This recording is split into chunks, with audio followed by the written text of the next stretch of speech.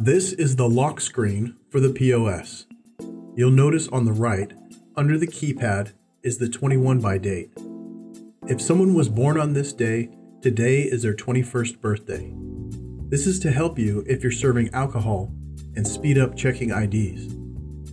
Before you can take an order, you need to unlock the system with your PIN number. All activity performed on the station is now logged under your account. If you step away from the tablet, you must remember to tap the logout button in the top left. Otherwise, if another server comes up to this station, they will be using your account, and you don't want to be responsible for whatever they're doing. The default screen after entering your PIN is the new order screen. On the left is where you build your orders, and on the right is the menu area with all the products that you can add to an order. At the top of the order builder is the order type button. This demo account is based on a restaurant that has many service types, but this video will focus on what a server will be doing working tables. In this case, we're going to use the table order type, which is already set to the default. To start an order, you'll tap the layout button and choose a table from the on-screen floor plan. You'll notice that it is highlighted in gold, and in the bottom left corner of the screen, it shows the table name. Select all the tables that the party is seated at. Then tap the Select Tables button on the bottom right to save the tables to the order. If you are prompted to enter the party size, do that now. You can now start taking the guest's order. You will notice that seats have been added to the order. The number of seats is determined by the party size that you selected. You can also tap the plus sign to add additional seats if you need to. To order by seat, tap the seat number and add products to the order. Sometimes items are shared at the table. Add shared items under the shared order at the top. Don't worry, we'll show you how to custom split shared items later in the video. Let's add some products to this order. On the right, along the bottom, you'll see all the main menu buttons that have been set up by your manager. Above those buttons, you will see the tiles for products and submenus. Let's say our guests want a shared appetizer. We select the shared order on the right. On the left, we tap the sides menu at the bottom, and then select jalapeno poppers. On this screen, we can see the modifiers for the product. Required modifiers are indicated with a red dot. You cannot add a product unless we have selected all of the required modifiers. We get an error, and the buttons shake to get our attention. Once you have made the required selections, tap Finish to add the product to the shared order. In the order builder, we can now see some additional information. We have the product name, the quantity, the unit price, and the amount. The amount is the unit price times the quantity. And below the product name, we can see all the selected modifiers. Let's add the rest of the order for each seat. Tap Seat 1. Add the entree. And the drink. Tap Seat 2. Add the entree and the drink, and continue for Seat 3. Now, what happens if we need to move a product from one seat to another? Simply tap and hold the product and drag it to the seat you want. What happens if our guests change their mind about something they've ordered or we've made a mistake? No problem. Just tap the item in the order to edit it. We can change any of the selected modifiers. We can change the course. We can change the seat and add special notes for the product that will be sent to the kitchen. We can adjust the quantity, or we can delete the product from the order. We can add a product discount or comp to the order as well. When we're done with our product, tap the back button to return to the menu. Okay, so we've taken our first order, but the items have not yet been sent to the kitchen. If we look at the Send button, we can see a red dot indicating the number of unsent items in the order. You'll tap Send when you're ready to send those items to the kitchen. But there are more things that you can do with this order.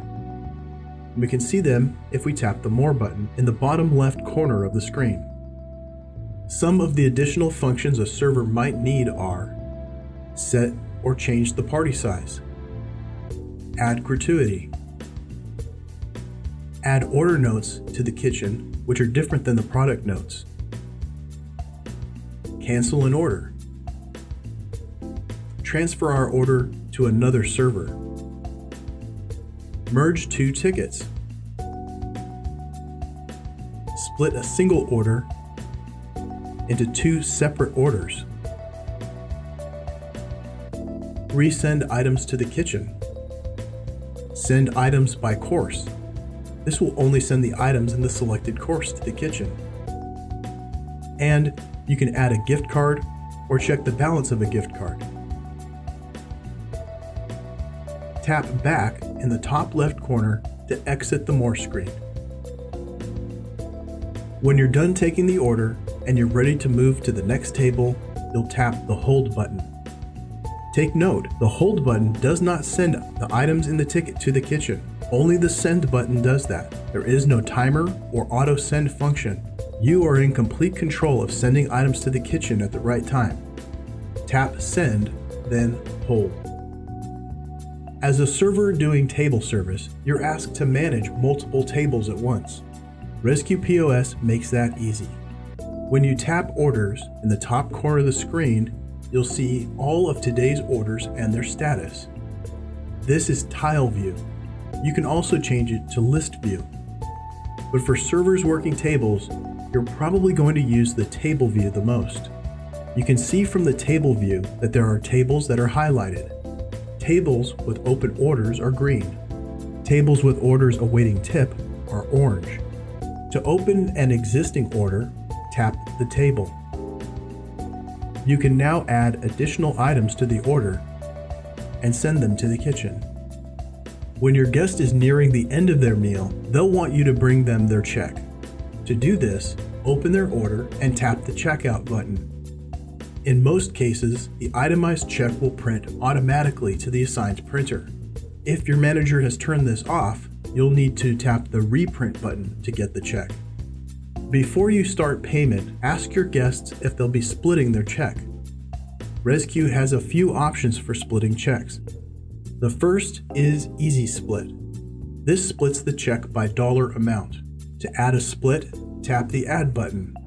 To change the amount of a split, tap the C button to clear and enter the dollar amount on the keypad.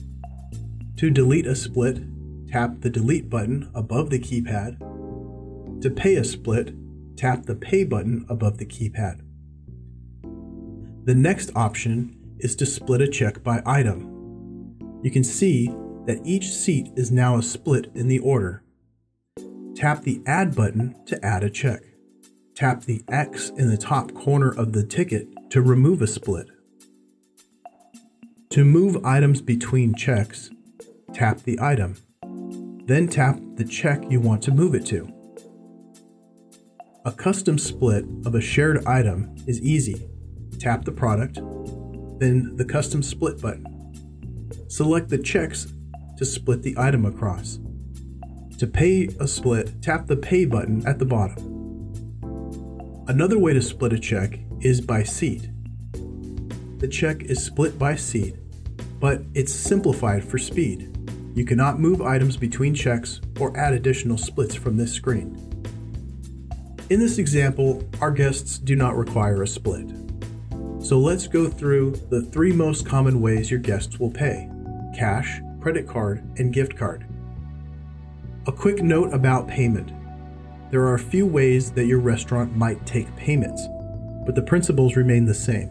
It's important to understand that an order can be shared on any of the POS tablets. So if you need to cash out customers at a specific station, for example, one with a cash drawer, just make sure the order is not currently open at any other station, or you'll see a lock on the order indicating it's already being accessed.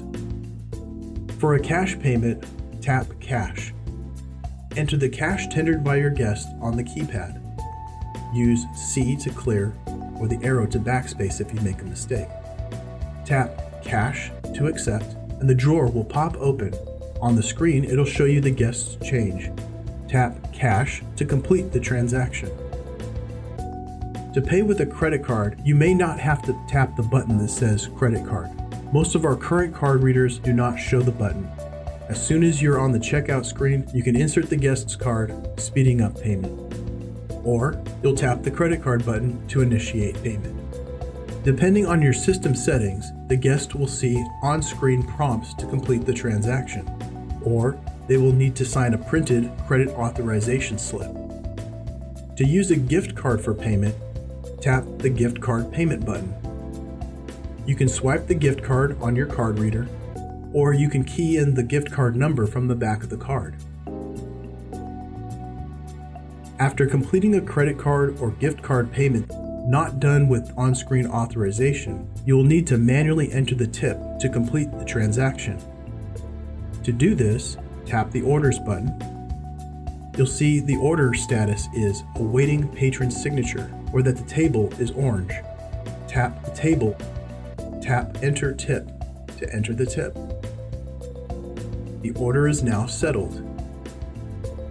There are a few things that you can do with a settled order. Tap a settled order. Print allows you to reprint their receipt.